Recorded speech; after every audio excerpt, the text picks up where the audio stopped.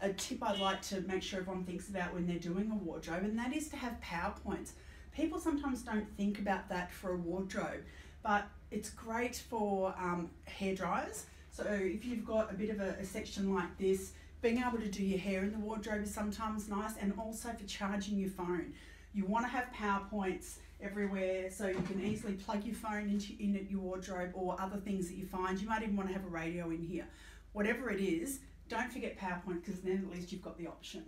100%. And for those gals that really want to get out there and have their wardrobes and getting ready and all that stuff, I suggest a small little fridge. Oh. Have the champers on ice. He's a thinker, this and man. We could secretly put a fridge behind a cabinet. Very nice. Champers on ice. I like that it's behind a cabinet, just to keep that bit of secrecy and... Exactly. Perfect. Thanks, guys. Excellent. Thanks, Kimba.